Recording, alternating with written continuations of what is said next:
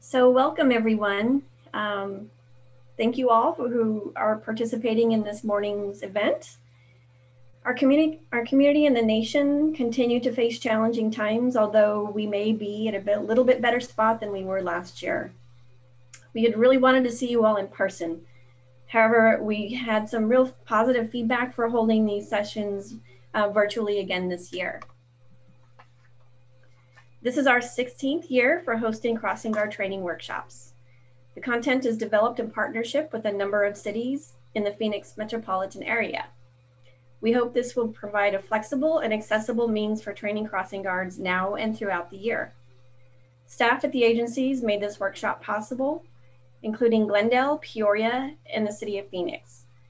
I would like agency staff to indicate the city they represent in the chat box now so attendees know who is available for questions, if there are any. I don't think there are at this point.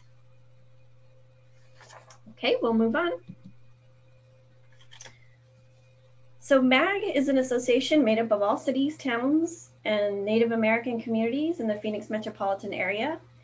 It includes all of Maricopa County and some parts of Pinal County as well.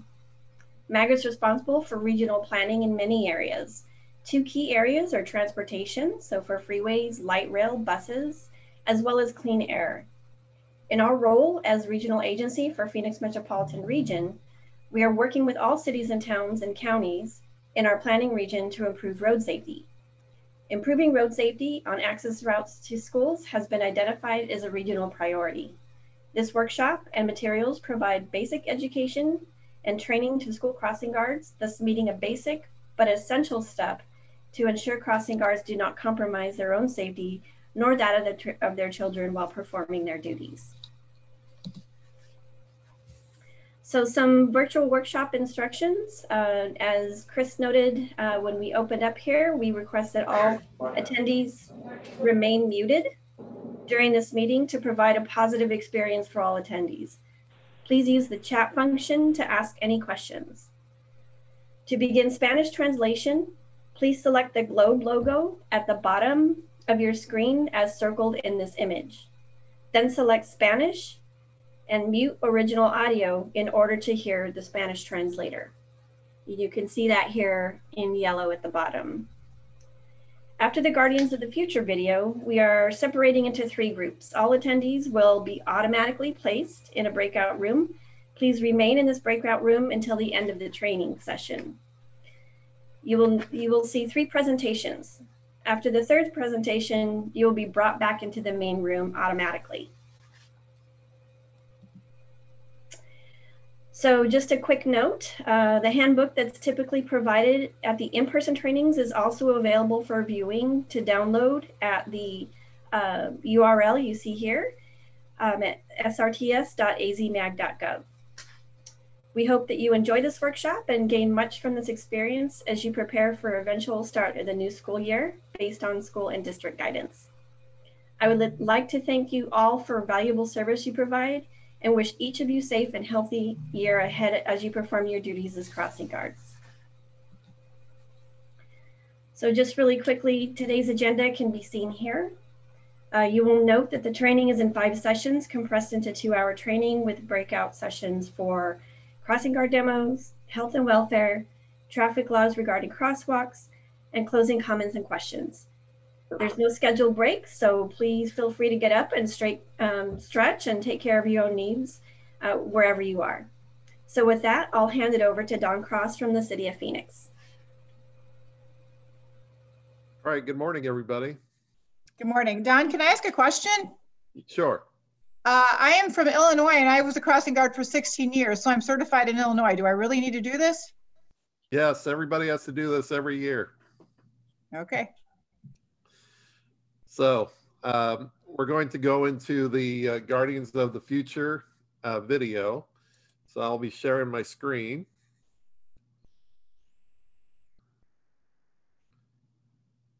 Let's see.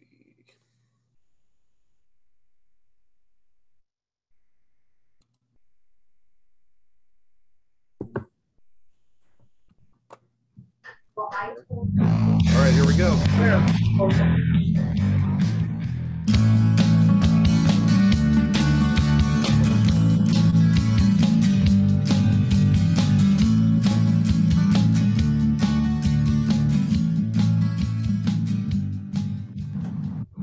The first step in becoming a crossing guard is to understand your basic equipment. In this chapter, you will learn about the obvious and not so obvious items required to perform your duties as a crossing guard. Basic crossing guard equipment would include your bright yellow vest, your stop paddle, and the portable signs that go out into the roadway at your crossing location. Make sure you always wear your safety vest when working, and make sure it is bright and clean. Not only is the vest mandatory, it is the single most important item that allows you to be seen by drivers. Your safety vest is bright orange or fluorescent yellow-green. Besides making you more visible to drivers, it establishes your authority over the crosswalks. Always wear your vest over your jacket or raincoat. The next most important item to get the attention of drivers is your stop paddle. Keep the stop paddle clean and in good condition. If it gets faded or damaged, get a replacement from your school or school district. Other vital components of your crossing guard toolkit are the portable signs, which are also provided by your school district. We'll discuss the proper placement of these signs in a later chapter. An area often overlooked by crossing guards is health and safety. The hot sun, dehydration, and high-volume traffic areas are just some of the issues that Arizona crossing guards face. There are materials you can use to protect yourself. Let's begin with protection from the sun. Wearing a bright orange or yellow-green hat will protect your head and face from the sun and keep you more visible. Keeping water with you at your crossing location will help prevent dehydration. In case of emergency, it is important to have a two-way radio or cell phone with you. This will allow you to contact the school office, 911, or report suspicious activities if needed. If you do have a cell phone, remember that it may only be used in an emergency.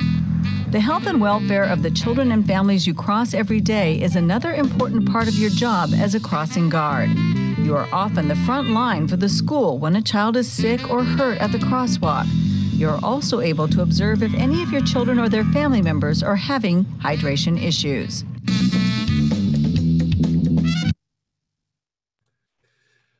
So in chapter 1, it talks Entonces, en el about your basic capítulo equipment. 1 se refiere al equipo básico You que always have to usan. have your Siempre tienen que vest tener el and your chaleco stop paddle. y el And a hat cartel de is also auto helpful y in our un heat, of course. sombrero siempre When you're going to work in the roadway. For communication, it's always important to have your phone or a radio for the office. You should stay hydrated with something to drink. Sunscreen is very important because you never know when you're going to feel the effects of the heat. So keep those things in mind when you're ready to do your job as a crossing guard. Now we're going to go into chapter 2 that will discuss 15-mile-an-hour yellow crosswalks.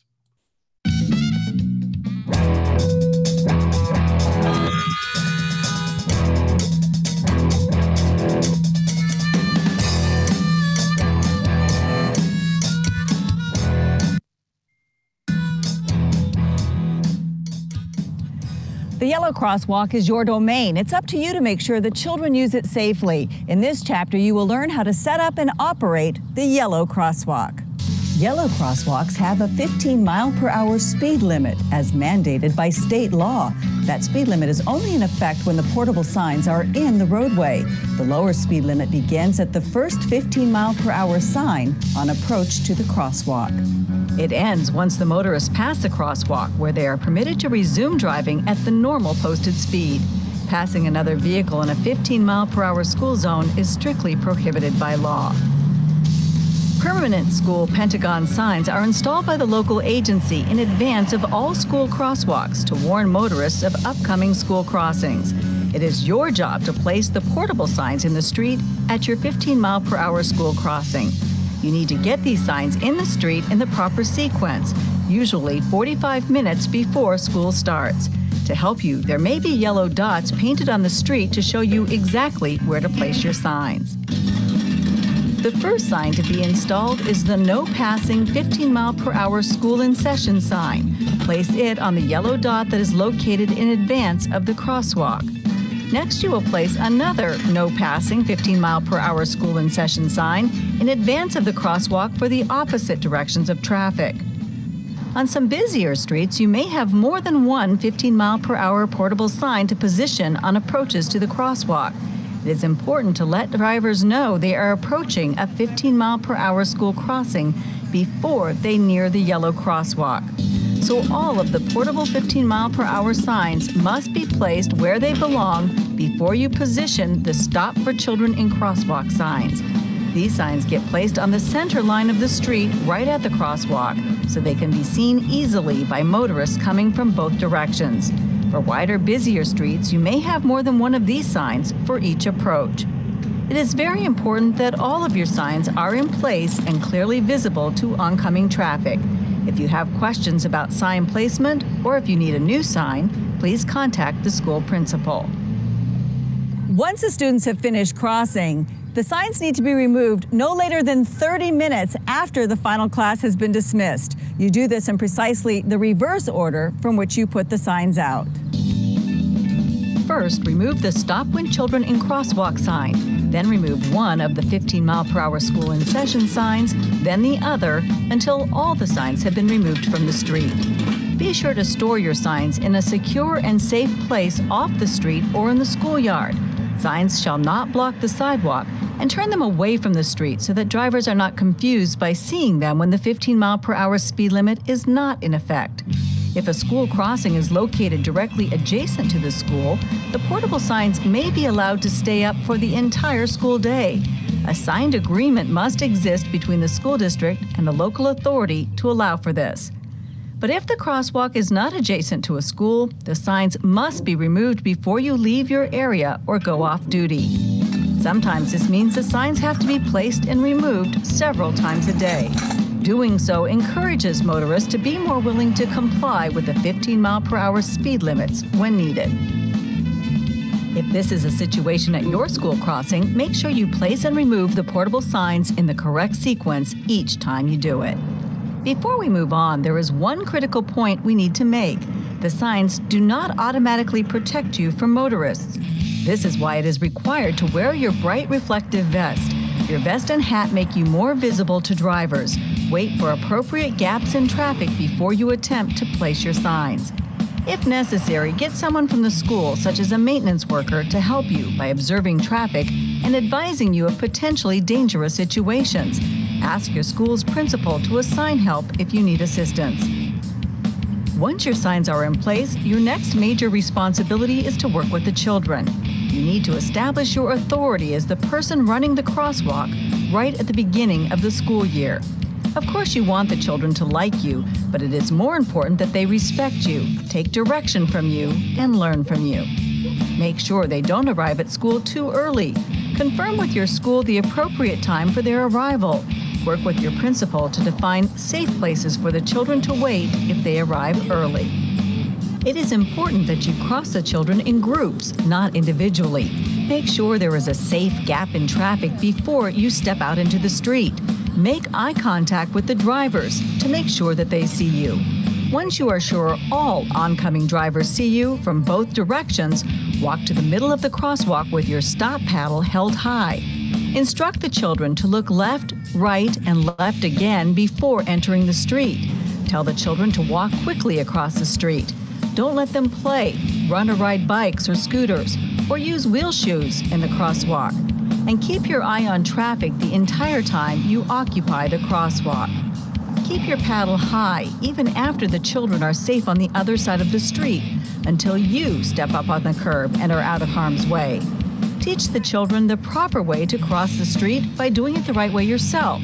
Stop before entering the street, look left, then right, then left again, waiting for a safe gap in traffic. Making eye contact with the drivers is a key ingredient to safety. Make sure that drivers are paying attention to you and really see you. Remember, your responsibility is to see to it that the children arrive safely at school. If you feel that you need additional help to get the job done properly, speak to your school principal and get some help.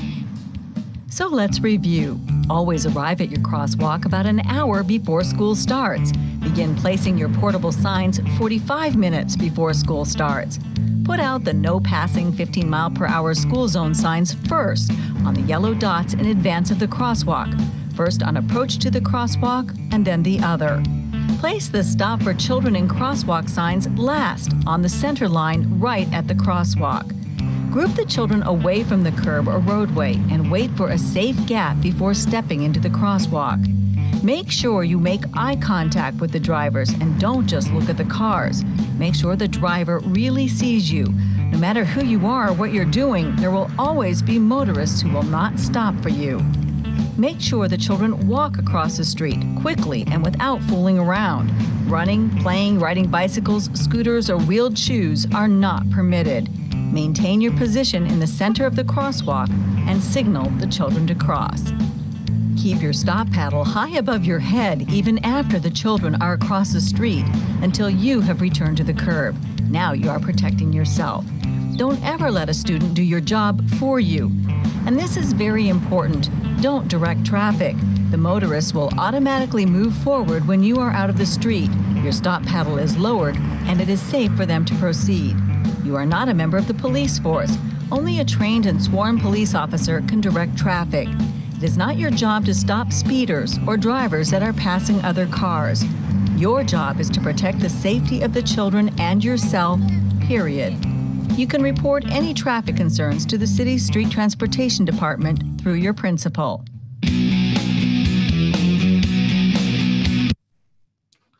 So in Chapter 2, we saw how to set up and operate a 15-mile-an-hour school zone crosswalk. Like the video said, it's important that you do the 15-mile-an-hour signs in the roadway first because you want traffic to slow down on the approach to the crosswalk. That's why you do the 15-mile-an-hour first. Then you put the stop when children out when you're doing your arrival setup. For your afternoon teardown, again, you need to leave the 15-mile-an-hour signs out in the road because you want traffic to stay slow. So you take out the stop when children first, then you remove the 15-mile-an-hour portables after that so that traffic is at the slowest pace that it could be at. Now we're going to move on to Chapter 3, and that talks about white crosswalks.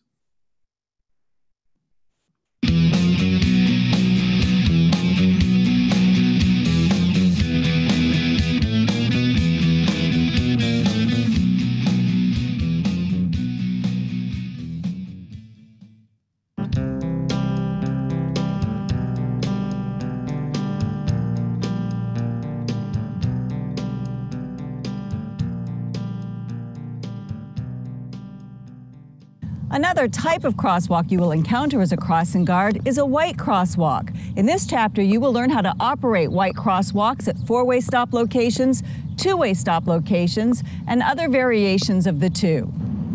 Under state law, white crosswalks have different rules and regulations than yellow crosswalks. Schools are not required to provide a crossing guard at these locations. The decision to place a trained crossing guard at a white crossing would be up to the school. The location and length of time for the crossing guard to be at these locations would be determined by individual schools and their hours of operation.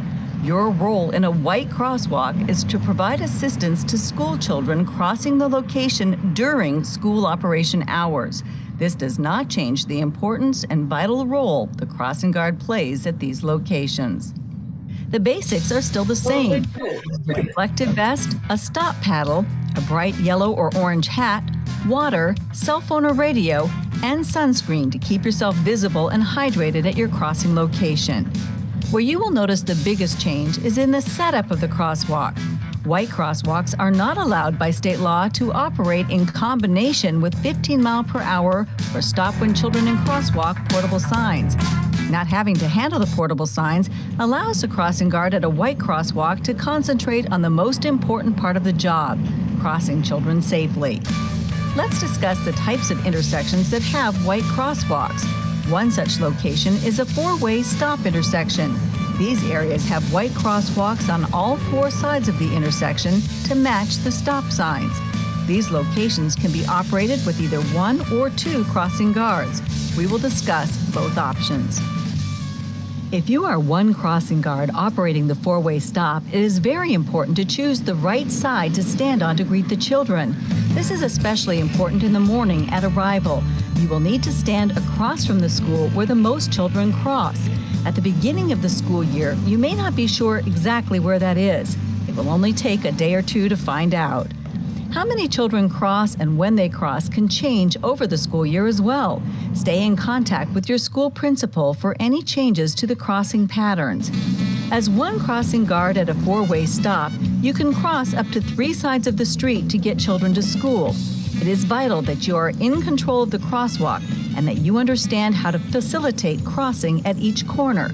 If you need to cross 3 corners, you will start with the corner you are on, then follow a U pattern until you are on the other corner of the school.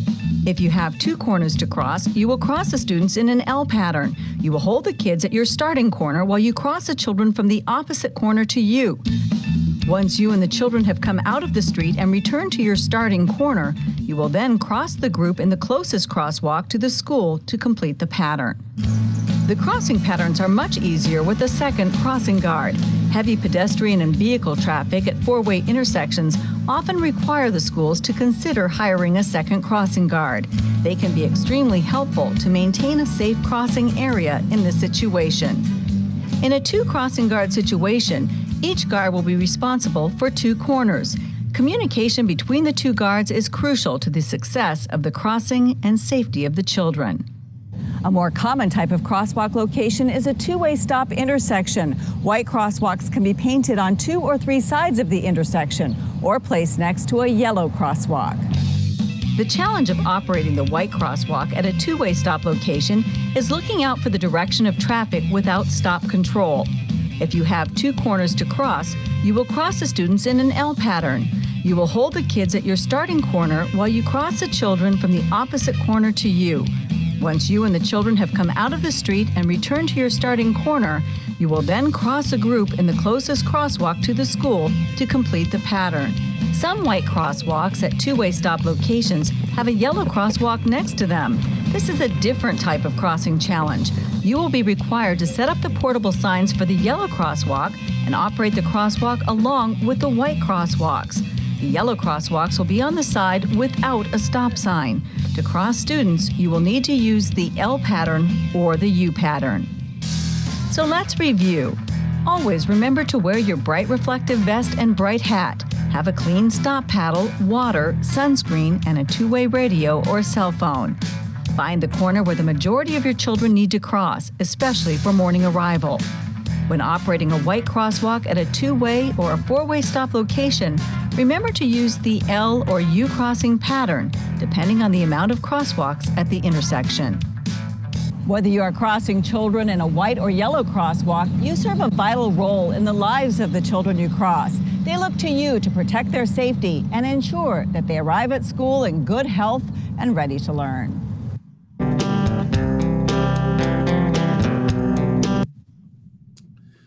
So that was chapter 3, where we talked about working in white crosswalks. One thing we want to mention too, to help with the video, with the streaming quality of it, we're asking everybody to turn off their videos. So that way we're putting more of the streaming into the video and not the videos of everybody else in the room. So if you could do that, that would be great. And if you notice your camera's being turned off, that's why. So in white crosswalks, you operate similar than as you were in yellow crosswalks. Your paddle's still held high. You're still calling the kids out. The difference is you're not operating with the portable signs. That's the difference. All right, so we're going to move on to chapter 4, and we're going to look at signalized intersections.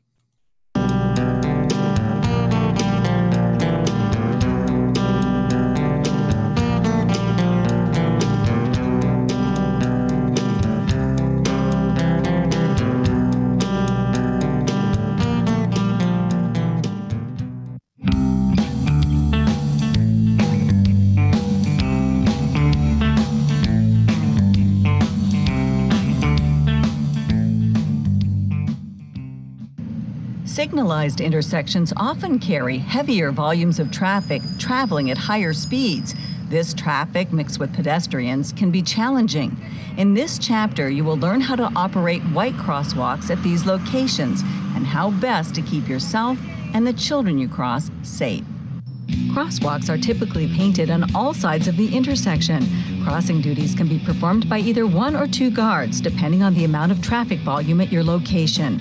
There are benefits to employing 2 guards instead of 1, which we will discuss later in the chapter. Your basic crossing equipment is even more crucial when you are a crossing guard at a signal. Drivers are often traveling at higher speeds, so the importance of being visible cannot be overstated. Some signalized intersections have push buttons that control the walk, don't walk light and the walk cycle for the intersection. If your signal has a button, you will be able to push it to activate the walk cycle at the intersection. Once you have a group of children ready to cross and you have pushed the button and you receive the walk signal, you should look to make sure the crosswalk is clear. Then raise your stop paddle high so drivers can see it as you enter the street. Quickly motion to the children to enter the crosswalk while monitoring the amount of available walk time. If the time has run out on the walk cycle, hold the children at the corner until the next crossing cycle. Never allow children to cross against the signal, and don't ever try to extend the crossing time by staying longer in the street with your stop paddle. Extending the crossing time creates motorist disrespect for the operation of the crosswalk. Traffic signals are typically programmed to work in sequence with nearby signals. All you have to do is push the walk button once before you cross. Even though the light may not change immediately, it will within a minute or so, and the walk signal will appear. Rushing or trying to anticipate the signal can do more harm than good. Understanding how to operate the crosswalk while using the pedestrian push button as a guide will help keep you and the children safe. There are 3 different phases that you should be aware of that will help you be a more effective crossing guard at traffic signals. The first is the walk phase. This phase is self-explanatory. It means what it says. It is important to keep your eye on motorists who may run the red light or who might be turning right or left from a side street. This is why you need to make eye contact with the drivers and not just watch the cars. The second phase is when the light turns to don't walk and is flashing. Some jurisdictions have a countdown instead of a flashing hand. The flashing hand or countdown is a warning not to start crossing the street if you haven't already. If you are in the street when the don't walk signal begins, you still have ample time to cross. The third phase is the solid don't walk. The solid don't walk signal means don't cross. Stay out of the street on the sidewalk as far away from the curb as possible until the next walk signal appears. Motorists are not allowed to enter the crosswalk making right or left-hand turns in the portion occupied by the crossing guard. Using a second crossing guard offers more control of the crossing area. 2 guards would position themselves in the same crosswalk at the same time, discouraging traffic from entering the crossing from any direction. So let's review. Staying visible with the basic equipment is the key to your safety and the children you cross. Using the pedestrian push button effectively will assist with creating the necessary gaps in traffic to cross the children. Remember the 3 walk, don't walk phases. Walk on the walk signal, finish crossing, and don't start a new crossing when the don't walk is flashing. And don't cross at all when the don't walk signal is solid and the light is red.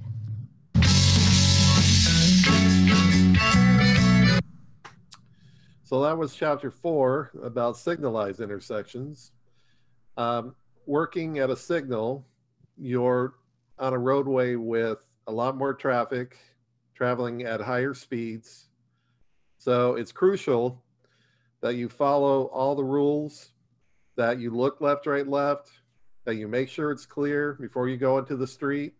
You also have to understand how much time you have at your intersection at the crossing. Once you hit the button, you only have so much time before you have to get out of the road before the light changes.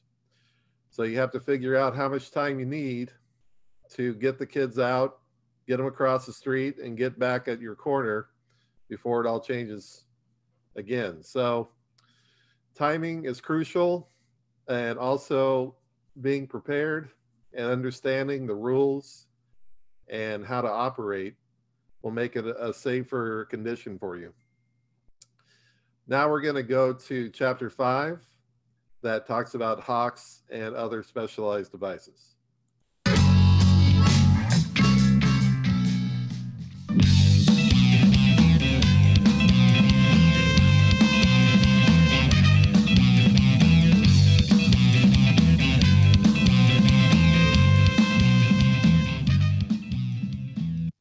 Like anything else in life, crossing devices and locations are always changing and evolving. Local government agencies want to make crossing safer to encourage more walking to school. Technology is helping to improve crossing safety. All across Arizona, there are examples of this technology at work.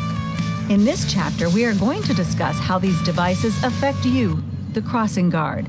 The first example we will discuss is the hawk signal, or high-intensity activated crosswalk beacon. It is a pedestrian-activated signal that only is active after the pedestrian pushes the walk button. Hawk signals have white, ladder-style crosswalks and are only installed on high-volume major streets. You will know you are at a hawk by the unique style signal heads. A crossing guard's first responsibility at one of these locations is to make sure to activate the signal. Once the signal has turned on and traffic has stopped, you would cross children the same way you would at a regular traffic signal. One issue that you have to watch out for are cars that turn into the crosswalk while you are trying to cross the children. The drivers on the opposite side of the hawk will be at a stop sign and may get impatient as they wait to turn. Your position in the crosswalk will be important in discouraging motorists from turning into the crosswalk area. The hawk signal will go through 4 phases: flashing yellow, solid red, flashing red, and back to black or off. Phase 1 for the hawk signal is the flashing yellow phase. The flashing yellow lights are to warn drivers to either slow down to a stop or, if feasible, continue through the intersection before the hawk signal goes into the second phase, the solid red phase, and pedestrians are allowed to cross. In the solid red phase, drivers in the approach directions of the hawk signal are required to stop. Cross traffic will have stop signs and will be required to stop as well. Pedestrians from the opposite approach will receive a walk sign from the pedestrian head, encouraging them to cross the street. The third phase is the flashing red phase. This phase is the most confusing to drivers. The law allows drivers to proceed through the hawk intersection on a flashing red light if their half of the roadway is clear of pedestrians. Drivers will often err on the side of caution and wait until the signal has gone into its final phase. This indecision by drivers will require crossing guards to pay close attention. The fourth and final phase is when the signal heads are black or off. Drivers in the approach directions to the hawk signal are allowed to proceed, while vehicles and pedestrians in the opposite approach directions are required to stop. Being aware of the phases will enable you to cross children more efficiently. Another type of crossing you may have to work at is a 2-stage crosswalk. The crosswalk is painted in a white ladder style and is typically located on major streets in mid-block locations. This type of crossing allows pedestrians to cross 1/2 the width of roadway at a time. The median islands are designed to force walkers to look at the traffic before they try to enter the roadway. 2 guards are more effective to cross children at these locations. Each guard would be responsible for 1/2 of the street and one direction of traffic. A few crossing locations are now getting stutter flash devices. These are also pedestrian activated and are designed to get the attention of motorists. When they are activated, the light from the device flashes light at the drivers. They can be installed at either white or yellow crosswalks. They are typically found on major streets with a high volume of traffic. They do not slow down traffic like the 15-mile-per-hour portable signs, so you need to make sure to make eye contact with drivers as you are getting ready to cross children. No matter what type of crosswalk or traffic control device you have at your location, protecting student safety as they cross the street will be the one part of your job that will never change. Thank you for all you do and for truly being guardians of the future.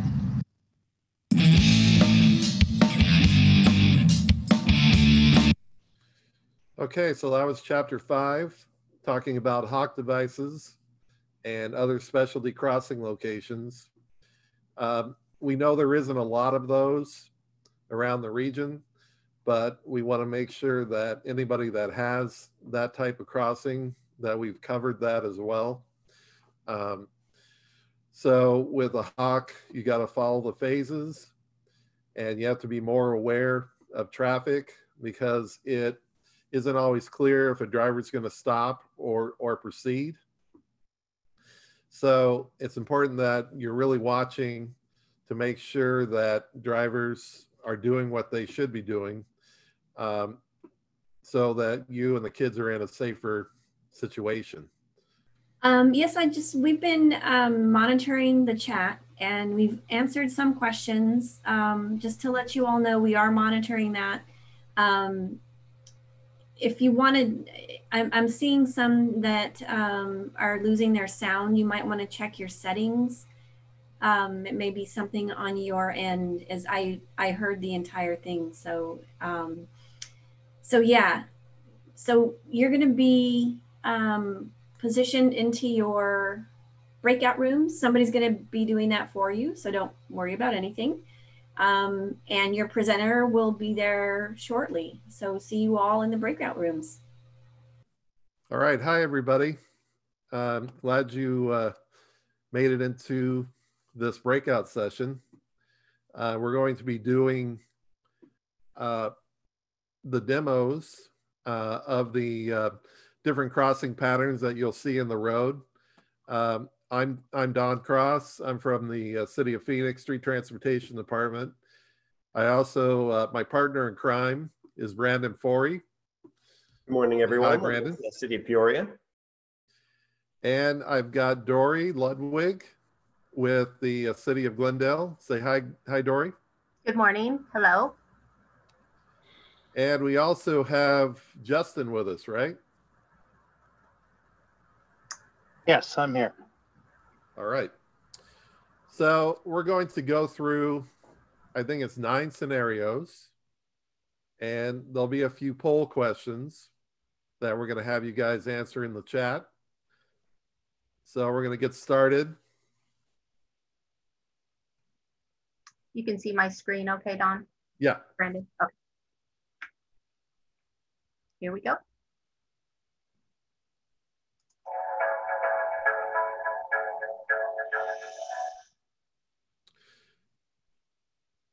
So here we're at a 4-way stop. We have 1 crossing guard, and they're going to be doing a single leg crossing. So Dory, go ahead and start the video. You see that the guard has their paddle held high all the way till they get to the middle.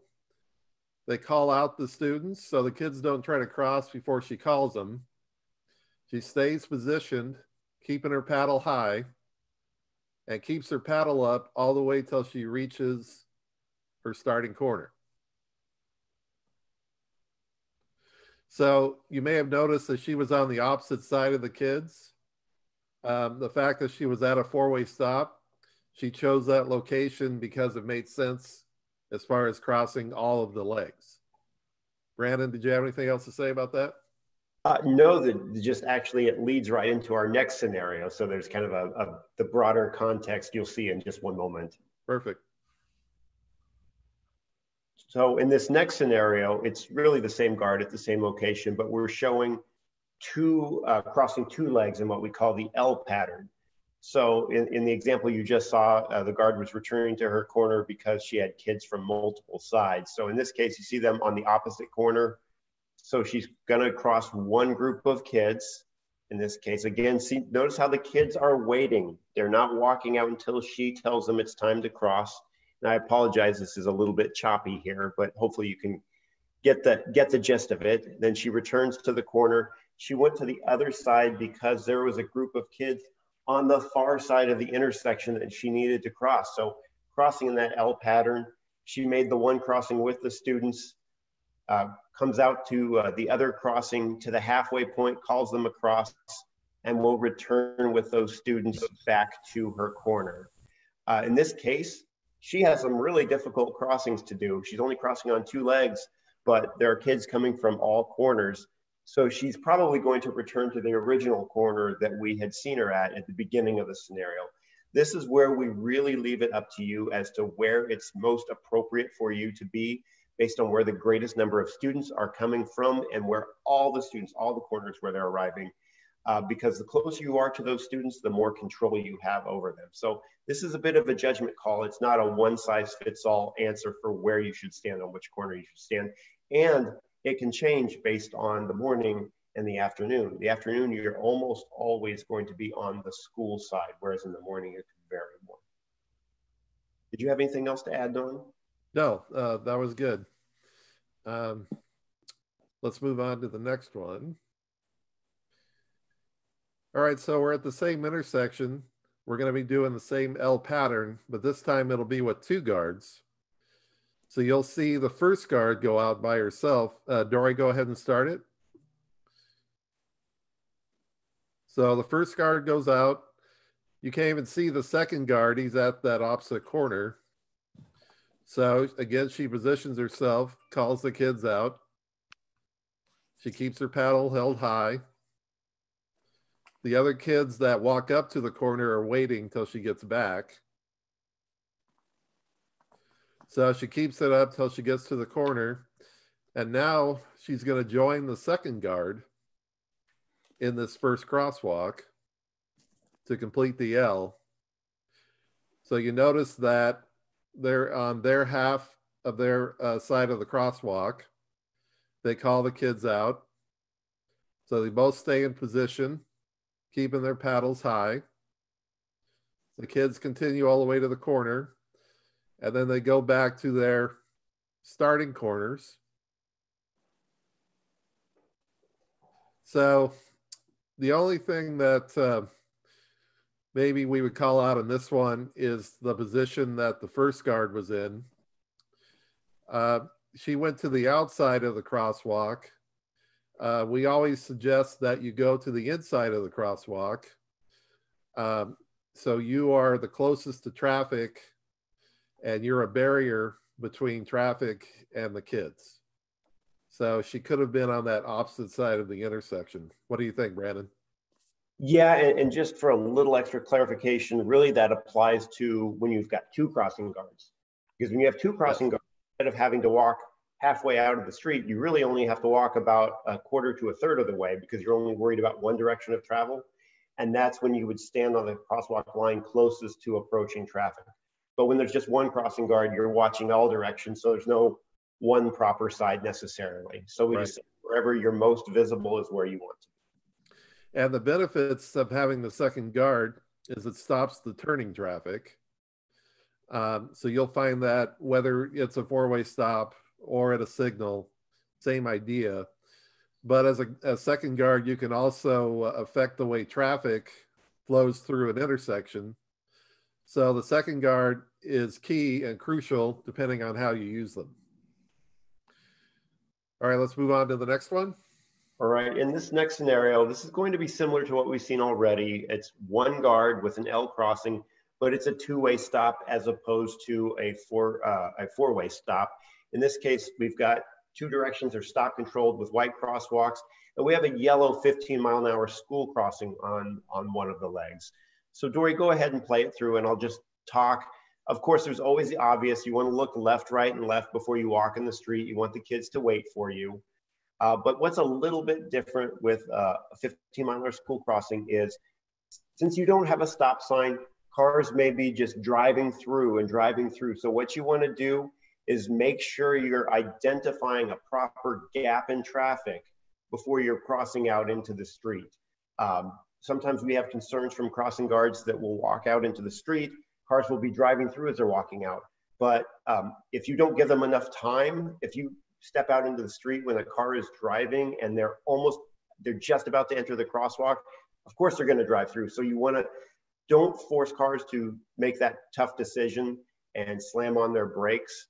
So that's the point to really drive home. Some of the best ways you can do that is if you make eye contact with the drivers, or better yet, start to raise your stop paddle before you set foot into the street to give a clear sign to the drivers that you are intending to walk out into the street. That's the best communication you can give to those drivers, so it's very clear what your intentions are. This is where we have our first poll question. Oh, yeah. Craig. Perfect. So our first question is number 1, what, if anything, could be improved at this point? And you can go ahead and vote. And is this specifically from the scenario we just saw, just for clarification, Dory? I believe it is from the one we just saw, yes. Okay. Is there any, I know some people are answering, is there any way you can show it again? Because that might have taken them by surprise. The last video? Yes. Okay. And some people have voted so far. We have about 10% that have voted. Do we want to go ahead and end the polling and show it, or wait? I don't know. What do you think? This is our first time doing this, so I realize that you guys you weren't prepared for the question. Let them vote. You might not have seen what happened. Let's let them vote, and then we can talk about it. Okay. We have about 20% voted.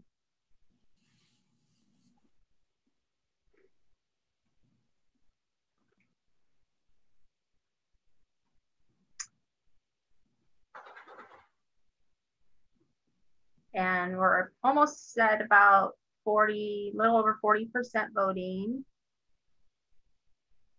This is almost like one of those memory tests. When someone comes in and then afterwards they say, what color shirt were they wearing? How good a witness are you? Right.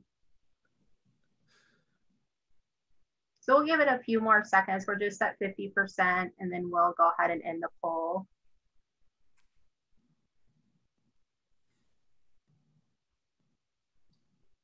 We'll go ahead and end it here. We do have 2 more poll questions coming up in the video, just so everyone is aware. So.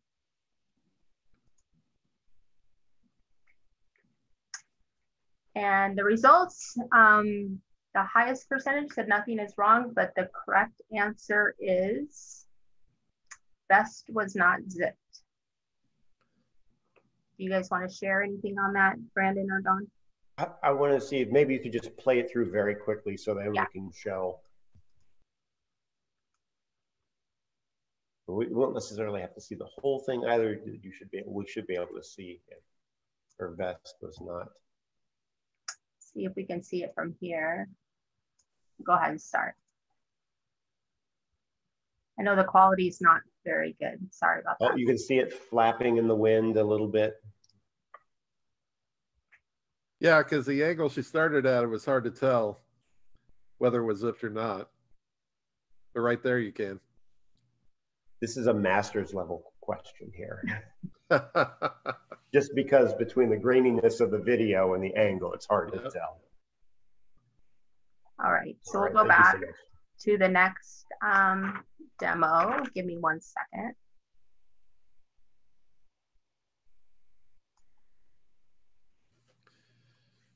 Okay, so here we go. We're still at the 2-way stop. It's going to be one crossing guard doing a U pattern, which is 3 sides of the intersection. So Dory, go ahead and start.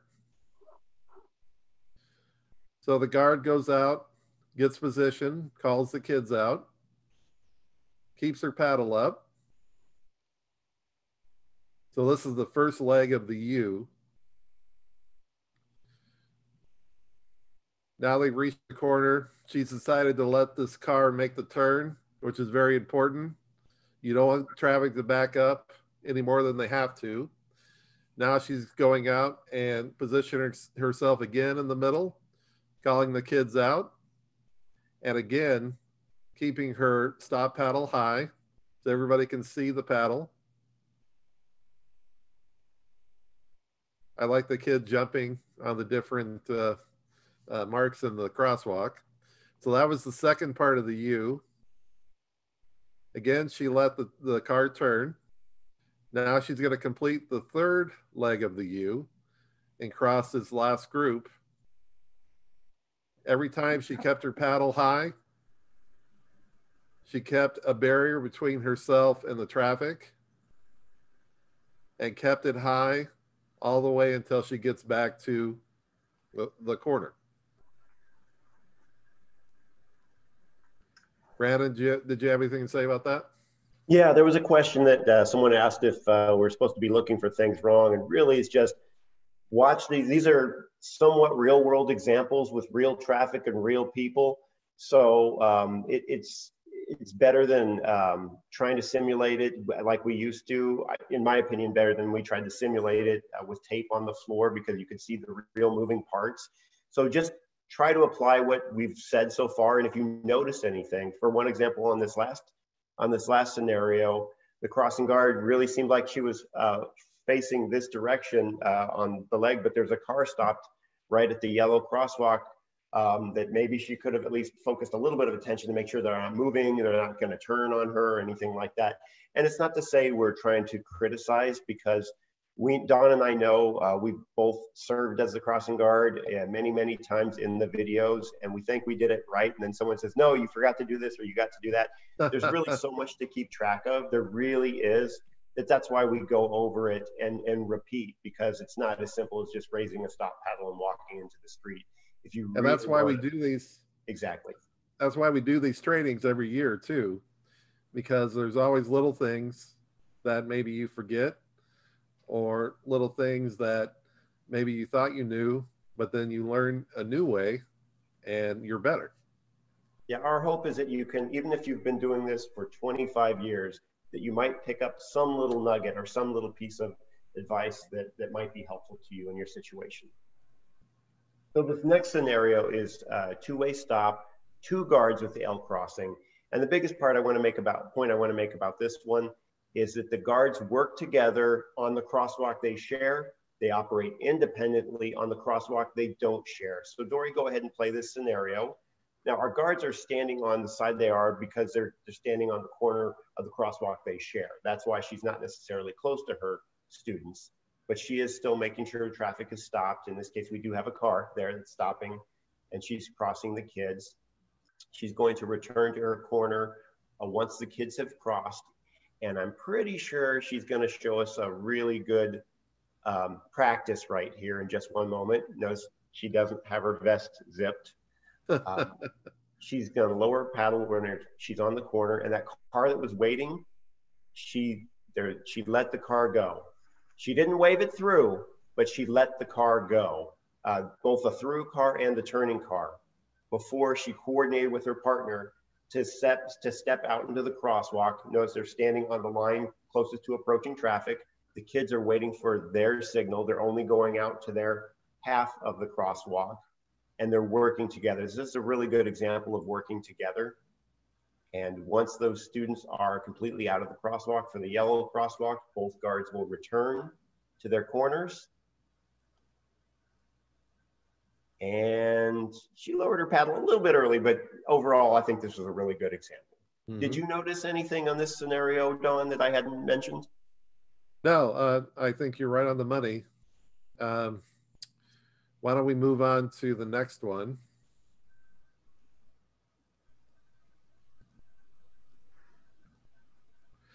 So again, we're at the two-way stop, and we have two guards, but they're doing the U pattern this time. So that's the three legs. So again, they work independently on the sides of the U, but work together at the bottom of the U.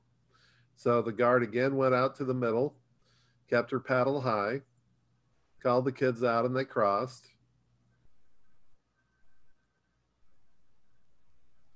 So they're getting ready to do their cross together. They had to let that car turn. Now there was a student that went out too early. So this happens from time to time where kids decide they don't want to wait.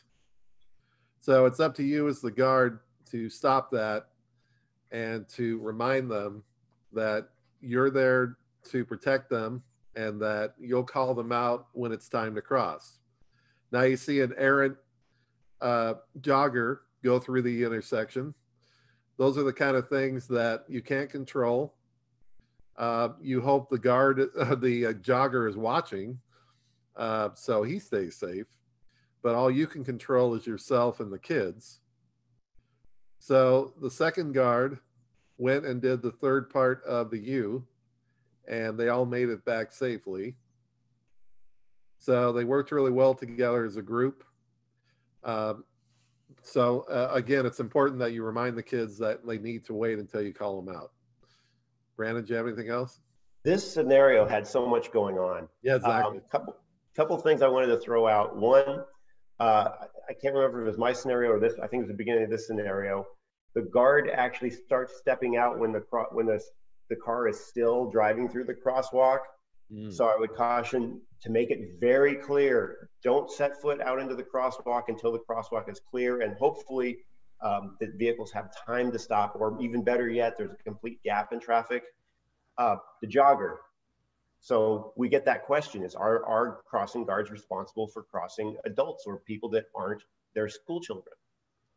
And I'll ask you to think about that for a second. And we don't have the interaction that we do normally, but there have been court cases and precedents where the answer is yes, but to a reasonable degree.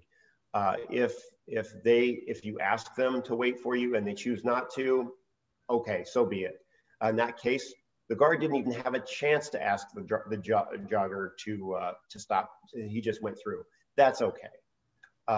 And then the last thing is, you notice that, I don't know if you recall, that car that was stopped at the yellow crosswalk when our guard was crossing on that white crosswalk for the last crossing, made the turn through the intersection. And that's okay, because none of the movements were blocked that were affecting that crosswalk, that were affecting that car making its turn. So that was perfectly acceptable.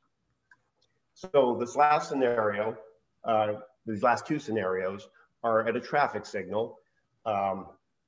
This is one crossing guard. We realize it's challenging for one crossing guard at a traffic signal if you do what we're asking you to do. So I'm gonna just play it through and I'll narrate as it's going. Our crossing guard is setting foot. It says walk. Our guard is out, making sure all traffic is stopped first. And because Arizona is unfortunately one of the top states in the country for run red crashes. So you can't be sure just because the light is red and because you've got a walk signal that it's going to be safe for those kids to cross. So in this scenario, he waited as we would ask him to call the kids across. They're walking, he's walking back before they're fully out of the street. And part of the reason for that has to do with the difference between white and yellow crosswalks, which will be covered in the police section a bit more. But once the kids have crossed your half of the crosswalk, you can start to walk back, especially if you're running out of time. But in this scenario, our guard ran out of time. Dory, can you go back to the beginning, just play it through quickly one more time, and I'll point out a couple of specifics. And Don and I and Dory and I, we all understand this challenge because we've served as crossing guards for videos and for trainings. Just let me do it up for a second, Steve. Sorry about that, everybody. We had to be placed in the correct room with you all. Welcome to the traffic laws regarding crosswalks breakout session. I have Steve Petrie here from the City of Phoenix Police Department, and he's going to provide you this presentation. I should mention as well, if you have questions during the presentation, please put those in the chat. I will be monitoring that, and we will address those at the end of the session. So with that, go ahead, Steve. Okay. Good morning, everybody. Again, I'm Officer Petrie. I'm a motor officer for the City of Phoenix. I've been an officer here for City of Phoenix for 27 years. Of those 27 years, I've been on the Traffic Bureau for 22 years. Today, we're going to talk a little bit more in depth about, I guess, about the school crosswalks and crosswalk themselves. So here for the state of Arizona, we do have unmarked and marked white crosswalks. Pedestrians must yield to vehicles before entering the roadway. Motorists must yield to pedestrians in the crosswalk only in their half of the roadway. So once the pedestrians are off their half, those vehicles can resume going through that crosswalk. Again, as long as that pedestrian's not on their half of the roadway anymore. If a motorist may not pass a vehicle that is stopped for a pedestrian or crosswalk. So yeah, one vehicle stopped for that pedestrian, nobody is allowed to pass that vehicle. Next slide, please.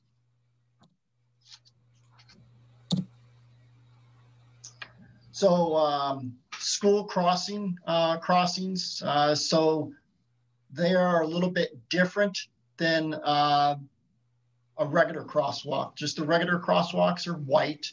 The school crossings, they're going to be marked yellow. So yellow crosswalks with portable signs that read no passing, 15 miles an hour, fines double, and school in session. And then you have the stop when children in the crosswalk. Motorists must stop for all pedestrians, not just children, at any part of the yellow crosswalk. And the 15-mile-an-hour limit applies when the portable signs are in the street. So this only applies when the signs are out in the roadway. If the no passing, school zones, 15-mile-an-hour sign is not in the roadway, or the stop when children in crosswalk, if none of these signs are in the roadway, it's just going to be treated as a regular crosswalk. Once these signs are out in the roadway, then it's designated as a school zone with the yellow crosswalk. Next slide, please. So every school, you guys are going to have an operating agreement with your city. This is going to allow your school to put these portable signs out into the roadway.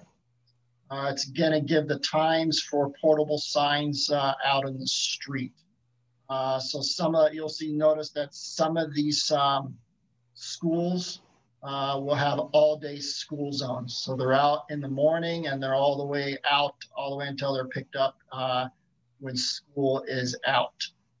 Some of these school zones are out in the morning. You got to pick them up when school starts, and then you got to put them back out in the roadway once school's getting ready to get dismissed. So that's going to be totally up to the operating agreement that the school has with the city. And then, of course, it's going to state if a crossing guard is required or not at that particular next slide, please. So the school zones are designated 15 miles an hour. 15-mile speed limit sign is only in effect from the first no passing 15-mile-an-hour portable sign to the marked yellow crosswalk. So once they get to that first sign that says school zone 15 miles an hour, they have to be at 15 as soon as they cross that sign. It's not that they have to slow down to 15 by the time they get to the crosswalk. They have to be at 15 as soon as they pass that 15-mile-an-hour sign. And then just real quick, when you guys are putting these signs out, make sure that you put them out where they're designated to be. They talked earlier about usually they're marked. So please put them out where they're supposed to be specifically. Please don't shorten the crosswalks or the school zones or make them longer. So they have the agreement where these signs are going to go. So please put the signs out where they need to be. If you have one that's damaged or missing, get with your school so you can get them replaced. If we come out there and try to do some enforcement and it's signs are missing or not properly posted, we won't be able to do any kind of enforcement out there because it does have to be properly. Next slide, please. Passing in a school zone. So unless otherwise directed by traffic or police officer and subject to exemptions granted the driver of the authorized emergency vehicle in this chapter, the driver of vehicle shall obey the instructions of an official traffic control device applicable to the driver that is placed in accordance with this chapter. So what this basically is just saying that there's not going to be any kind of passing in a school zone. For some reason, the only way that they can go through the school zone is if they're actually directed by a police officer. passing in a school zone overtakes the front bumper of another vehicle. A lot of these school zones are just one lane. You really don't have to worry about it. It's just one lane. The problem with no passing is when you have multiple lanes, that when passing can occur. So if it is designated a school zone and the signs are out in the roadway, that first vehicle is going to kind of set the pace. So if he's doing 15 miles an hour, nobody can pass him. Even if he's going 10 miles an hour, if he's that lead vehicle, just because he's going 10 miles an hour doesn't mean you can pass him. They cannot pass any vehicle in that school bus. Next slide, please. The fines double. The fines double in each jurisdiction. They can be almost up to $1,000. The no passing 15-mile-an-hour portable signs, they must say fines double for them to get the double fine.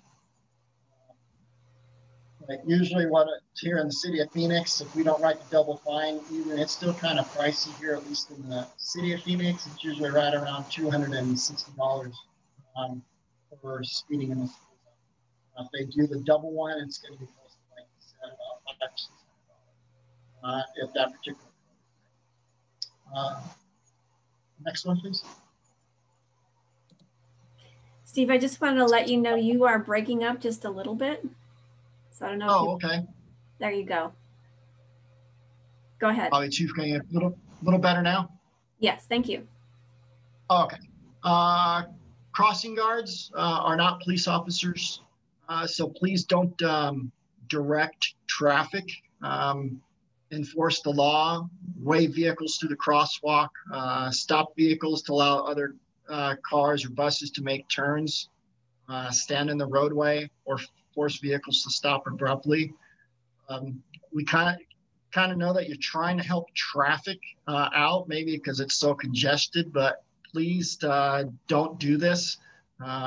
You guys, your main concern is the kids and anybody crossing in that crosswalk. Now you guys are trying to maybe empty out the parking lot or be courteous to the school buses that are trying to leave or come into the parking lot, but please don't do that. Again, your concern is just getting these kids across the street. Please be courteous when you are crossing the kids. Don't just automatically jump out into the crosswalk with your stop sign, expecting a vehicle to stop. Try to give them a little bit of leeway, courtesy before you jump out on that crosswalk, just to give them proper time to stop. Next slide, please. Violations of the law. Crossing guards must focus again on crossing the students and keeping them safe. This is more important than getting the license plate. Give a license plate, there's nothing we can do it as far as the officers are concerned. We have to actually see the violation to write a citation.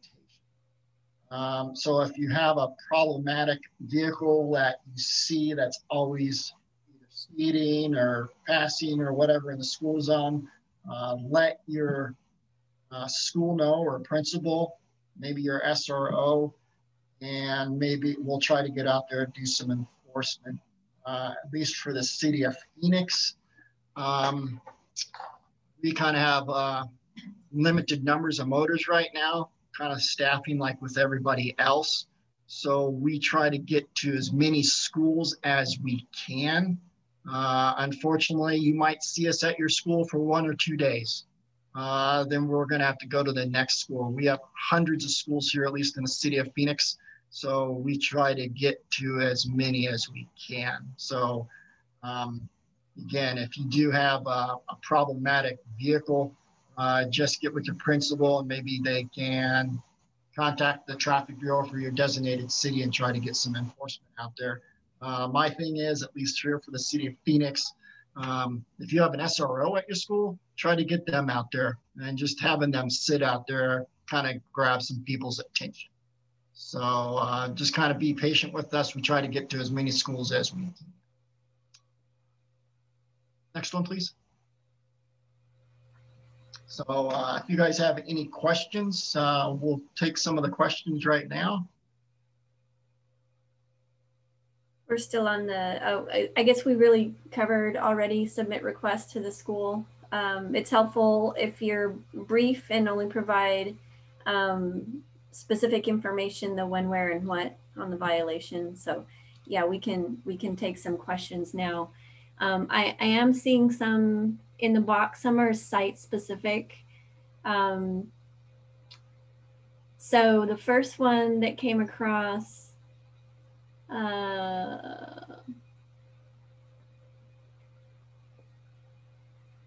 I do a crossing. I'm a crossing guard at a four-way stop with a white line paint and have a hard time crossing kids because parents block my crosswalk. I did notify the principals, so they sent the email to the parents, but it seems the parents don't understand. That's just going to be kind of trying to get them stopped before they get up to that crosswalk, I guess, if you guys can get out there prior to a vehicle coming that close to the crosswalk to stop them. Again, just try to be courteous with them. Don't get into a shouting match with the parents. Again, you did the right thing. Let your principal know. Maybe he can contact the law enforcement agency, whichever is in your area, and maybe they can get some enforcement out there, kind of keep an eye on it if they can. Here's another one. My crossing is adjacent to the school, so this would be an abutting. My zone is out all day. What can I do to help those who don't adhere to the signs? And I think this kind of goes back to the crossing guards not directing traffic or but I'll let you. Correct. It's just unfortunately that it's going to be an enforcement issue if the parents or cars aren't obeying the traffic sign or the speed limit signs. Again, please don't get into a talking match or shouting match with the parents. Try to get with your SRO if you have one, or your principal, so they can try to get some enforcement out there. We understand it's kind of aggravating for you guys because you guys see it day in and day out. We try to get to as many schools as we can. So I understand, just kind of be patient with us. So we try to get out there as soon as we can. So this is really more of a comment, but I don't think it's really directed towards enforcement personnel, Steve, but okay. It was with regard to signs being damaged, cars hitting them often, and it taking a long time to get them fixed or replaced. So if it's the rollout signs, you need to contact your district to let them know right away. They'll probably want to try to replace those as soon as possible. If they're the fixed signs on the side of the roadway, then that's something for the local agency. So that's the contact that needs to be made for that. This one says, so can cars stop in the crosswalk if we're not actively crossing at the time? Yeah, that's going to be fine as long as you're not interfering with pedestrians. Yeah, they're okay to stop there if they're waiting to get in the school or a parking lot or whatnot. It looks like some of our attendees are concerned with repeat offenders. Even after outreaches have been done, that's a real challenge. I don't know if you want to speak to that, Steve. Oh yeah, we understand. We get that through a lot of the schools, the repeat offenders, parents, same cars, whatnot. It's just unfortunately, an officer's going to have to see them to give them a citation. So it's just hopefully that you can get with your law enforcement agency to do some enforcement out there, because I'll tell you, nothing's more happier than stopping a vehicle and getting with the crossing guard later saying that's the vehicle, that's one of the chronic problems. So we'll try to get that out there as soon as we can. So we have 2 minutes, Steve, just to let you know. One question, how do we go about getting a resource officer? That's going to have to go through the school. So they're going to have to go through the school and the city to see if they can get an SRO out at their school. Some of the schools sometimes get federal grants, or the city can work out to have a school resource officer assigned to the school. I know some of these school resource officers, they kind of will bounce around. If they have, sometimes they might have 2 schools. So that could be an option too if they're limited on funds or officers. But that would have to go through the school. Okay. Another one, electric speed monitoring signs. Are we responsible for them? Which ones? The electric speed monitoring signs. Trying to picture just the speed sign that's. I'm wondering if this is a speed feedback sign. That's what I'm thinking it is. As far as responsible, I mean, I don't. They're just letting the drivers know how fast they're going if they're approaching a particular school. I see these actually. They're not for actually in the school zone. You'll see a lot of the cities, if they are coming up to a school, if there's no school zone that's going to be present, say that it's a 35-mile-an-hour roadway and you're approaching a school. If school's in session, they lower the speed limit sign to 30. And sometimes they'll have those speed signs right there that monitor the vehicle speed. It's just letting the driver know how fast they're going, if that makes sense. Okay, so yeah, they did respond saying it is the speed feedback signs that they're referring to. Yeah. And I apologize if you put a really long narrative in with your question. It may be difficult for us to read through those. We have less than 1 minute here. And real quick, Margaret, I did notice one question that kind of popped up that caught my attention. If I'm looking at it right, if you guys are in the crosswalk crossing the kids, do you have to stay in that crosswalk the whole time? Yes, if it's a yellow crosswalk, you guys have to stay in that crosswalk with your stop sign out until they're out of the roadway.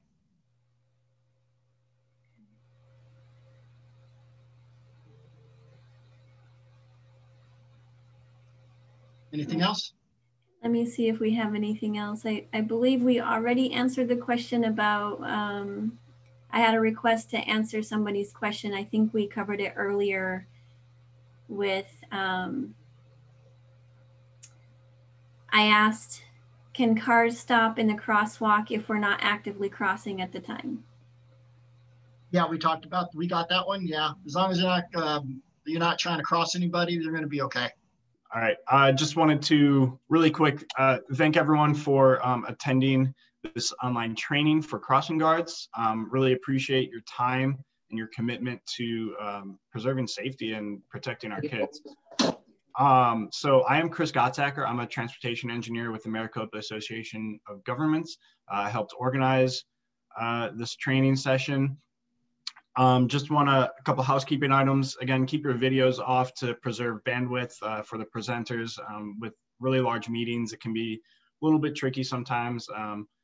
But yeah, and then also just remain muted and put any questions that you have in the chat box, and I'll get to them as I can. Most likely we'll wait to get all the questions answered at the very end. But just know that yes, I am reading chat. I may respond to some items in the chat as well, but then also bring them up. So with that, without further ado, let Phoenix Fire take it away, introduce themselves. All right, thank you, Chris. Hey, Kyle, did you want to introduce yourself, buddy? Yeah, I'm Kyle Lane. I'm the Public Education Coordinator for Peoria Fire Medical. And so I'm here with Chris and Tammy, just lending some support. So thanks for having me. Awesome. Thank you, Kyle. And I also want to mention that Kyle helped update our PowerPoint here. So thank you, Kyle. Again, my name is Chris Ozakowski. I'm a firefighter with Phoenix Fire Department, and this is Tammy Morath. She, as well as a firefighter with the department, and we both work in the community involvement public affairs section. So what we're going to go over today with you guys is taking care of yourselves on being crossing guards. Let me back up one more moment here. I want to thank you guys for taking on the responsibility of being crossing guards and keeping kids safe in the valley while they're trying to get to and from school. So thank you for doing that. We're going to go over how to keep you guys safe and healthy in this Arizona heat. And I suspect we have some people that may not be from the valley originally. So this is really good information for you to keep. Yes. If you have any questions, you're more than welcome to put those questions in the chat at any time, and we will address those at the end. And as Chris mentioned earlier, kindly keep your video off. It helps the PowerPoint and audio run better. So thank you for doing that. So we're going to go over heat-related illnesses, signs, the symptoms. There we go. Treatment and prevention. A lot of times in the valley, you can walk out in the morning and it's nice 70, 80s, and an hour later, it's easily in the 90s or even the hundreds. That temperature can spike very quickly, and that will definitely pertain to you guys as crossing guards, more specifically in the afternoons when it's definitely in the hundreds. Living in the Sonoran Desert poses a few challenges for us. The big major challenge is the extreme temperatures and our inability to control those temperatures, and that can be lethal. This is especially true when we are not acclimated to the high temperatures, and not being acclimated can affect anybody. I don't care if you've lived here for your whole life or you just moved here last week. Take some time before you guys go out to your post as crossing guards. Just take short walks, morning, afternoon, evening, get yourself acclimated to this heat. When our body senses that we have an excessive heat temperature internally or cold, our brain sends messages to our body on different ways to react to that temperature. So specifically, when we're dealing with heat, the brain is sending signals to the skin to sweat. Sweat is our body's primary job when we're attempting to lower our internal temperature. As the body continues to get warmer, the heart pumps faster, bringing blood closer to the surface of the skin. This causes our capillaries to dilate, which turns the skin pinker. And this is my joke for the day. My skin turns red like Clifford the dog. And then your sweating process begins. Sweat seeps through your pores and evaporates, taking heat away from the body. And of course, our body can't properly cool us without what? Proper hydration. Water, water, water. If the body does not have the fluid and is missing the minerals necessary to facilitate sweating, we become dehydrated. And that's when we come to, obviously, dehydration. As we get dehydrated, the blood thickens and puts a strain on the heart and the cardiovascular system. I'm sure we've all had that feeling where we feel like your blood just feels honestly like a thick sludge. Your head's pounding, your heart's pounding. That's very good onset. Actually, you're already too late. You're already dehydrated at that point. At that point, we need water and chloride, which is salt, and potassium. So after all of that, we're going to lead into if we are not prehydrated and we are getting dehydrated while you guys are out there helping the kids getting to school safely, we're going to start covering what's going to happen to our bodies next. So our heat-related illnesses that we're going to come up with is the very first one is you're probably going to end up with getting a sunburn. You're going to start getting heat cramps, which with your heat cramps, those are the mildest form of a heat-related illness. You're going to start out with having muscle spasms because you are low on fluid and electrolytes. Many of the areas that are going to become affected first will probably be in your legs, your arms, or even getting stomach cramps. And these are stomach cramps that are not associated as far as with exercise. It's the process of that dehydration. And for some of you, you may not even experience a heat cramps. You may end up going straight into heat exhaustion. And that's when your body is in urgent need of getting cooled down. Your internal organs are being affected because your internal body temperature is rising. After this time, you're going to start having heavy sweating. You'll start feeling dizzy or faint. And at this point, if you didn't already have the heat cramps, you're going to start getting the muscle cramping, even though you have not been exercising. You're going to start experiencing headaches, nausea. Once you get past to that point, and now you start noticing that you are no longer sweating, now you're going to go into heat stroke. And this is going to be in a medical emergency, which requires the 911 system being activated and getting medical treatment from the fire department. Your body temperature will be up over to 104, maybe even higher. You're going to start having an altered level of consciousness, start getting more disoriented. Your skin will be hot and dry. You will no longer be sweating. Difficulty breathing, your heart rate's going to be racing, and at this point it is a life-threatening emergency. So treatment with all of these, any heat-related illness, is you need to stop the activity that you are doing, move to someplace that it is cooler, start getting the clear fluids into your body. That's moving inside. It's not just standing in a cooler place, just meaning being underneath a tree, but get inside where there's AC, that you can start cooling your body more, using cold compresses on you. Start providing a little bit more electrolytes with some Gatorade. It's best if you can dilute it down so it's not just all the sugar that you're intaking.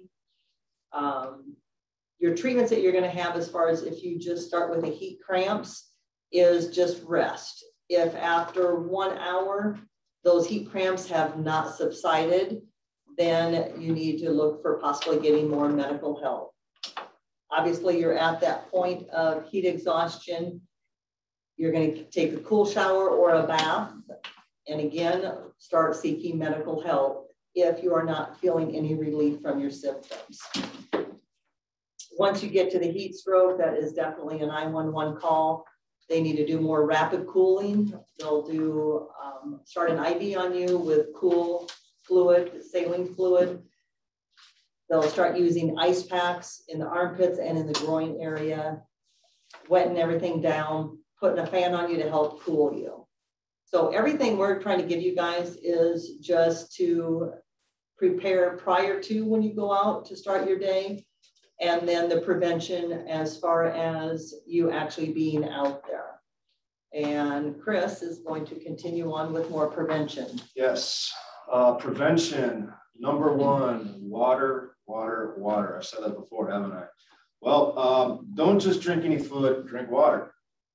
What you drink the day before and the day of has a great effect on your ability to be hydrated and to stay hydrated, which in turn help your body maintain the proper body temperature. You cannot stress this enough to drink water the day before. Consuming fluids with high amounts of sugar, such as soda, energy drinks, or anything that's artificially colored, will dehydrate you. Alcohol will absolutely dehydrate you. If you got to go on hiking the next day, or you're working as your crossing guard tomorrow, lay off the alcohol, as well as caffeine. Caffeine is a diuretic. That basically means that it causes our kidneys to push out sodium and water through our urine. Work in the shade. If you can, find trees or a building to use shade while you're being a crossing guard. You can also create shade with the type of clothing you wear. Fashion is out on this topic. We don't care what you look like. We're just trying to keep you safe and healthy. So select a wide-brimmed hat. Protect your eyes with the proper eyewear. Choose clothing that is light in colored and light-weighted. Wear a long sleeve shirt to shield the sun's heat and harmful rays off your skin. Long sleeve might sound kind of awkward, but if you notice the guys that do this for a living, as far as out doing landscaping, they're not in short sleeves, they're not in tank tops, they're not in shorts. They got pants and long sleeve shirts on. There's a good reason for that.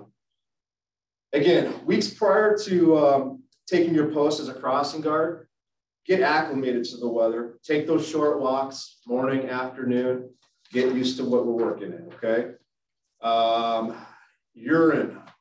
We just got really personal here. Your urine color can tell a lot about your hydration. If your urine is clear, you're good, but don't stop drinking water, obviously. You always want to keep drinking water through all of these. So light color, you might be getting a little bit behind, keep drinking water. bright yellow, orange, dark yellow, that brassy color, you're behind the 8 ball. I probably wouldn't do anything real active if I were you. Again, keep hydrating.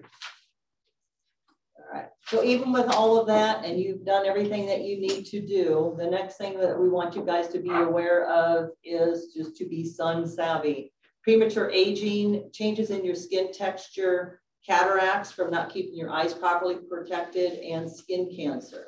So even though that we're trying to do everything appropriately, we still may end up finding ourselves with different spots on our body that have changed that can be a sign of skin cancer. So any changes you see in your skin, if there's anything that is scaling, oozing, bleeding of a bump or a nodule, be especially aware of that. Contact your doctor, your dermatologist, so that way you can be checked. Any of your moles that are changing side and the pigmentation has colored outside of the borders.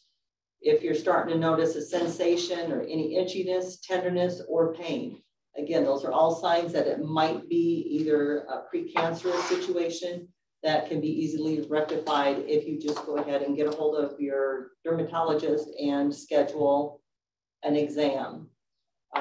If you guys have been doing this for years, it's always good to make sure you put on a calendar that you do annual skincare exams with your doctor, and also just keeping an eye on your skin just on a daily basis or a monthly basis.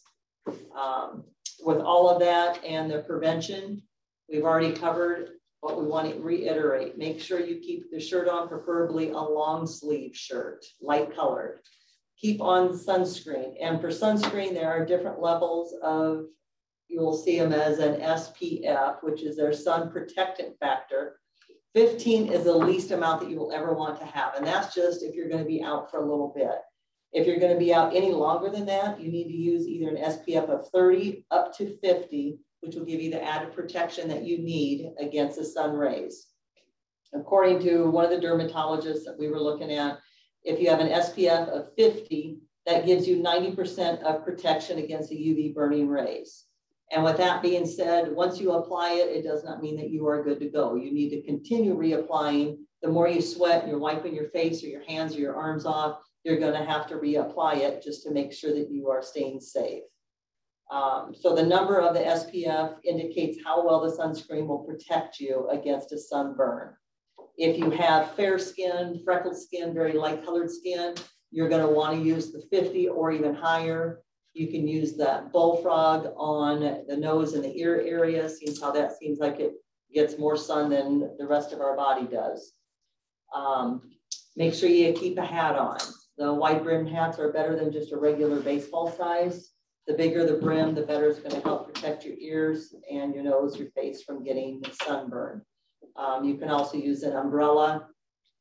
Stay underneath a tree if you can until you have to help with the little ones walking across the street. And again, always make sure you keep your eyes shaded. Keep sunglasses on.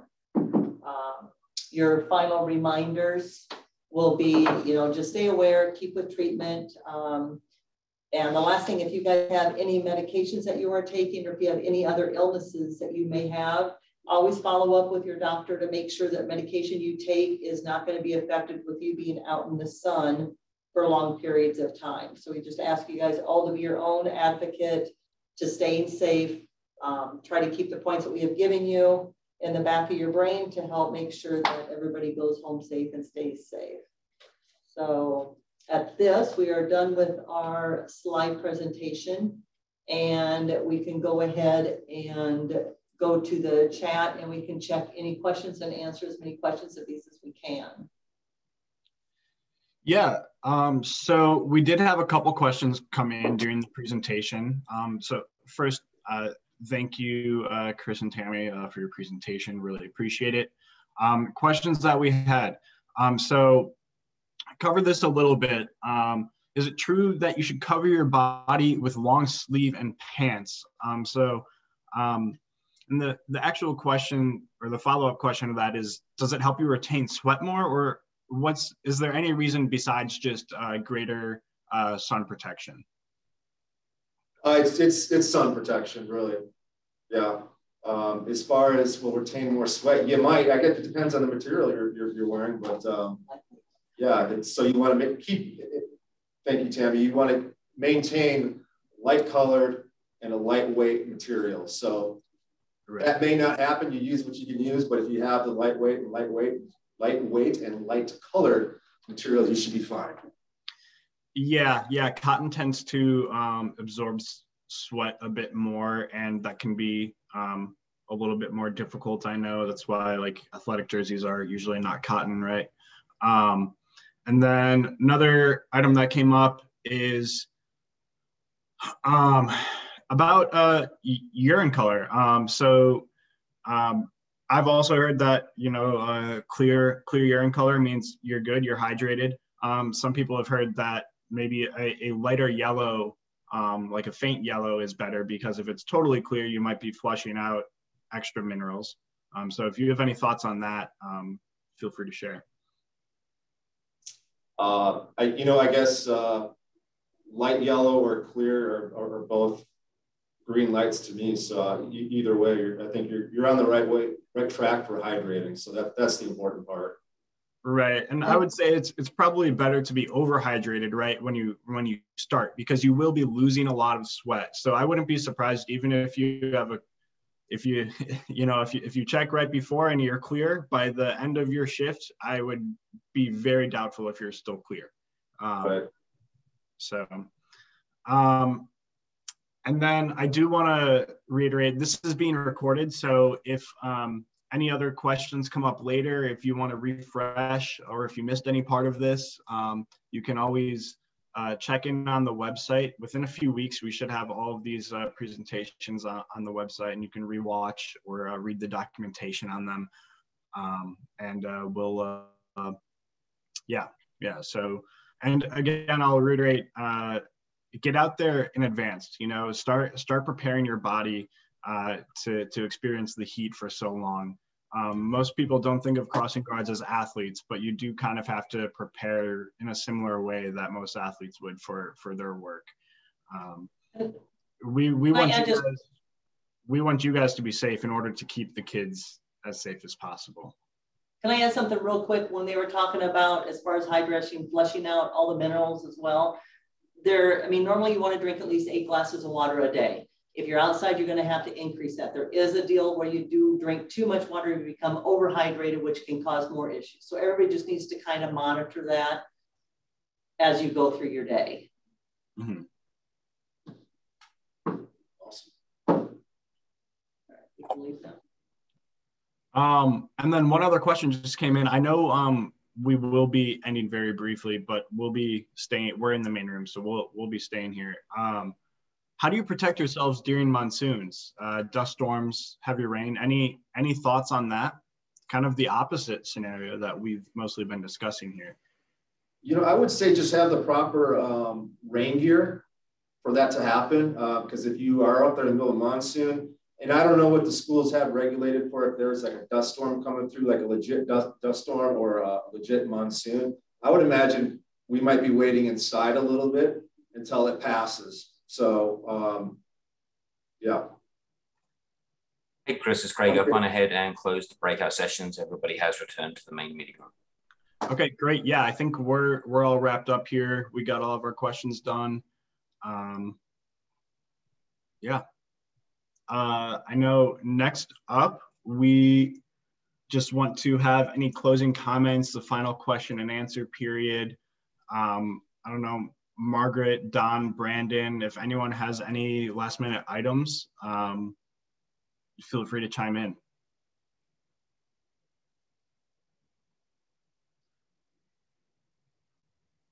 I do see a question in the chat about attendance. So we will be sending a list of attendees from each session to the district administrators. I know some of you may be watching in groups. We don't have a super easy solution for that, but we'll be trying to find a workaround. And yeah. Thank you all for attending. I'll turn it over to Don, Brennan, and Margaret to wrap us up, I think. Don and Brandon, did you have anything? I was going to speak to that comment regarding regarding attendance. So we're going to do our best. One of the reasons why we asked for so many questions in the registration is so that we could make sure that we could tie you back to your district. In some cases, that's a little bit hard to do if you then come into the session with just a single name. So we're going to do our best to back check that, but we do have everybody that registered. So we'll have those two lists and get that done here in the next couple of weeks. I thought maybe one of the things that we could do, Brandon and Dawn, if you don't have anything, there may have been a question that I was not able to address during the laws regarding crosswalks. And I might, if you want me to, I can probably address that right now. I really tried, and I apologize, really tried to get everybody's questions answered. It was somewhat challenging when the question was really long. So, but we do want to get your questions answered. One of the attendees had a question about the speed feedback signs, if the crossing guards are responsible for changing those or turning them on or turning them off. And the answer to that is no, the crossing guards are only responsible for the signs that are rolled out. If you operate a crossing that has the rollout signs. Other than that, is your responsibility really is your own safety and the safety of the kids. The local agency that maintains the right-of-way are the ones who maintain those speed feedback signs. So I don't know, Dory, if you had any other questions that maybe you weren't able to answer in your breakout sessions. Actually, Brandon was monitoring those pretty well and answering them as they came, correct? I believe you were able to do that. Yeah, I'll say there was one comment about another state or city where they do live demonstrations. There are two reasons it's not practical right now. One of them is the very reason we're on Zoom. But if you need more of a one-on-one assistance at your location, it really depends on your district and which city you're in, but I would encourage you to contact your principal and ask if there are other resources.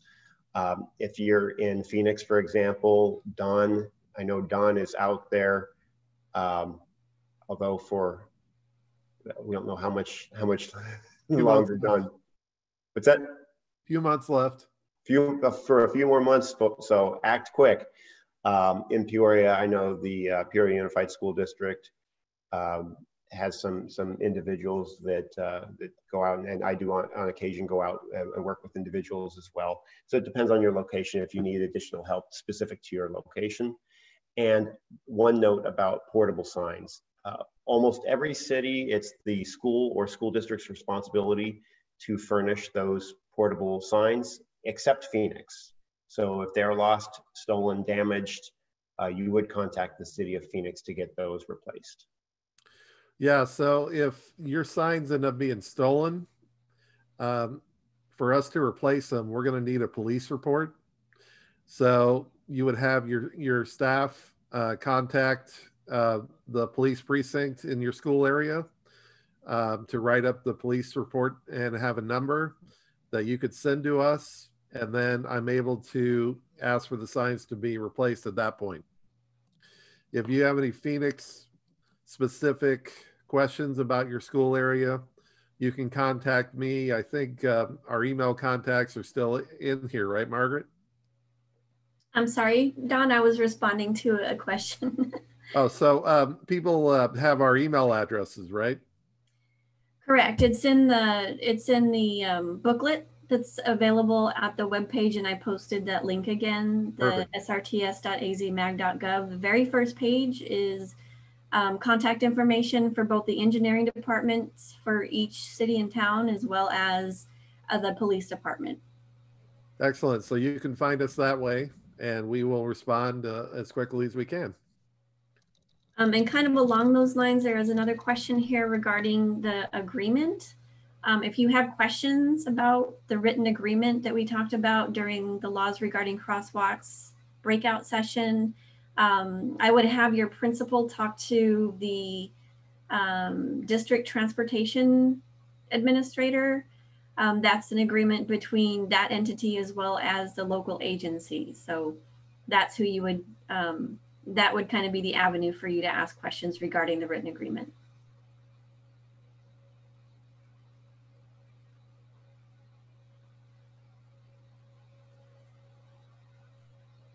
All right. Well, Thank our you all main for purpose attending. here is to equip you to keep yourselves safe, to keep the kids safe.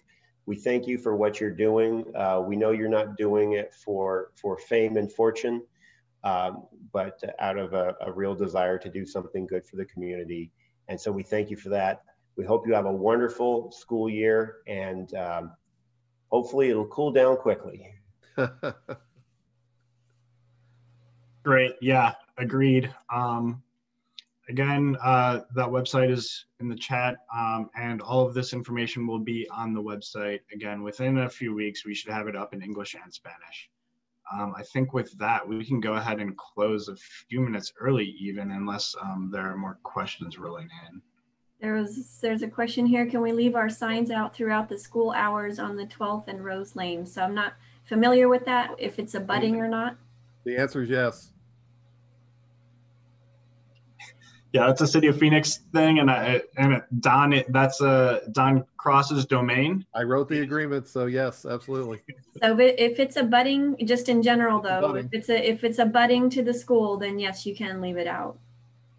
Except if it's on an arterial street. Except if it's a major street. Yeah. Good point. That's the only exception. So, I mean, that brings up a good point. If you're unsure, reach out to who to ask. To get in touch with the city engineers, and they'll be able to find out for you. So it's always better to be safe than sorry. So, all right, everyone. Appreciate all of your time, and appreciate you all taking the stand to keep the children safe in the region. This is a really important program, and we're really grateful that you all step up to the plate to help us out. And with that, I think, Craig, we can go ahead and end the meeting, I believe. Doesn't look like any other questions are coming in. And yeah, have a great day, everyone. Thank you. Thanks, everybody.